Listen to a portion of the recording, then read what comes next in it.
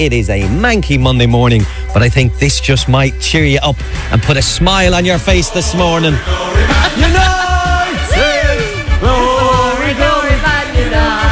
He's singing along. Darragh Curley, 10-year-old from Donegal. Good morning. Morning. Hello, Darragh. Hi. Hi, Darragh, you're a legend. Darragh, you are a legend and you're now famous. And we'll explain to everyone why now, in case they didn't see you on the Late Late Show on Friday night. And if they didn't hear your amazing story, because you're a huge Manchester United fan, isn't that right? Yeah. Lifelong supporter. And you decided to write a letter, but not to Man United. Who'd you write your letter to, Darragh? Jürgen Koop. Jürgen Klopp, who's the manager of? Liverpool. Right, and why did you write to him? Because it was very annoying watching them win the full time, so I wrote a letter of complaint to them. And A letter of complaint to the Liverpool manager, Jürgen Klopp, because they're winning too much and you're not happy. Yeah, not happy. And did Jürgen write back to you, Darragh? Yeah. What did he say?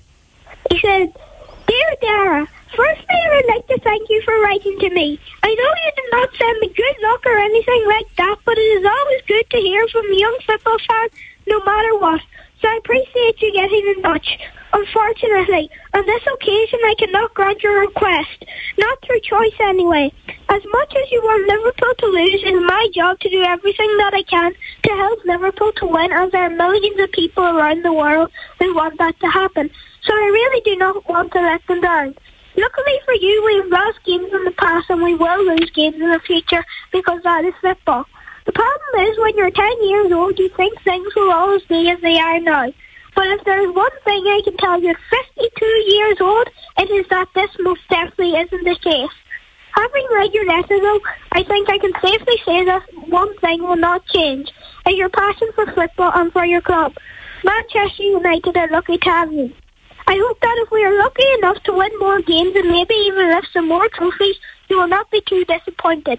Because although our clubs are great rivals, we also share great respect for one another. This, to me, is what football is all about. Take care and good luck, Jürgen Klopp." Wow. Wow. Darragh, I didn't expect you to read it all out, so thank you for doing that. Thank you. That is amazing, and we just get a sense how amazing Jürgen Klopp is. How did you feel when he wrote back to you? Were you surprised? Yeah, I was surprised and shocked and happy all at the same time. Yeah, but were you still disappointed that he won't lose matches? Yeah, I was Yeah. a bit disappointed that he says, "Unfortunately, I cannot grant your request." But your team are winning now. They won 3-0 yesterday, isn't that right? Yeah, they started winning with Bruno Fernandes. Now, so Jürgen Klopp writes back to you. This is amazing. You're on the Late Late Show. We mentioned Sky News are interviewing you. CNN want to interview you. So you've become a celebrity. Are you handling it all okay? Yeah. Has it gone to your head or anything? No.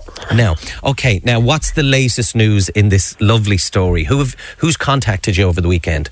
Old Trafford invited me, Mammy, Daddy, Dylan and Anya to Old Trafford to watch a game. Oh, OMG. my God. The dream. So the Red Devils need you, and they obviously loved what you've done, and now they want to invite their biggest fan over.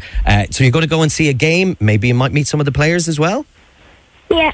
Darragh, this is just incredible. Are you excited? Yes. Okay, and do you You plan are. to write to anyone else in the future? Eddie Jones or Boris Johnson or Donald Trump?